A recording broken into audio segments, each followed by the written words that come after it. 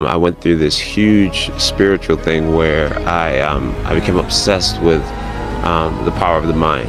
I got into it deep, like really deep, just meditation, visualization, and just realizing how powerful our minds actually are, like how we really do paint our world with our thoughts and our level of self-belief. You've got to build a bulletproof level of self-confidence that will never hold you back from reaching your full potential ever again.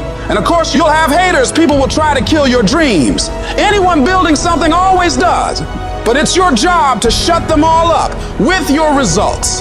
The best revenge in life is massive success. The only reason you're not the best right now is because you don't believe you're the best now. And when you walk out this room, I want you to go in the mirror and tell yourself, I'm the best right now. He said, before you even become number one, start to proclaim it and say it long before it happens. Say, I'm the number one motivational speaker in the world. And when I was number 20, I started saying, I'm the number one motivational speaker in the world. And I went to the computer, and the world said exactly what I said, that Eric Thomas is number one in the world. I spoke it, the world heard it, and it activated. Your problem is that you don't believe you belong here.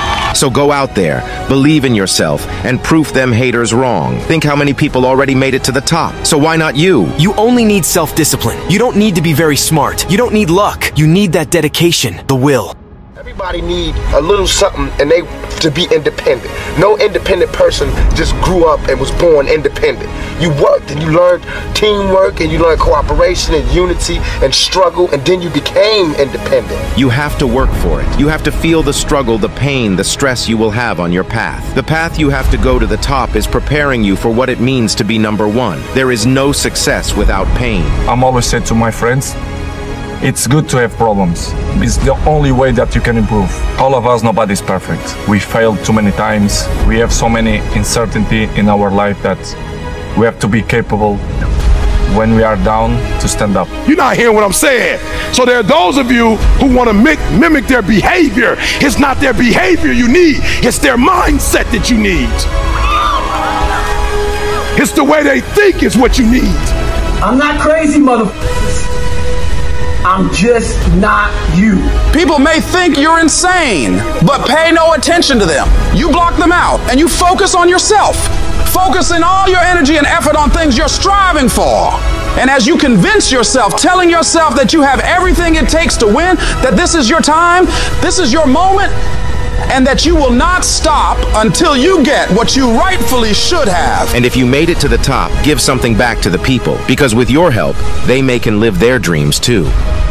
Everybody would love to be able to be themselves, but they can't, because they must fall in line with the person in front of them. You want to live that kind of life?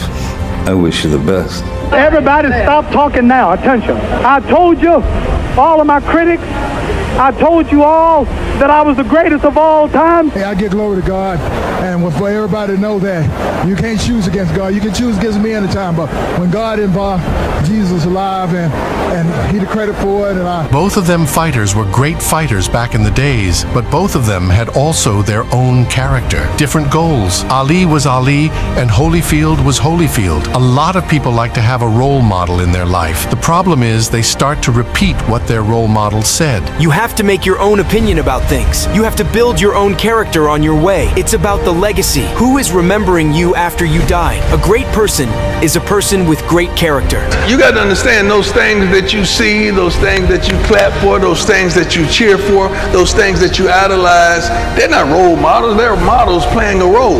You don't know who they are, you just saw them doing what they're gifted and blessed to do for 2 hours of the day. I would advise you to be that role model for your child, for your friend, for your homies, for that person that looks up to you and looks out for you. So go out there and improve your character.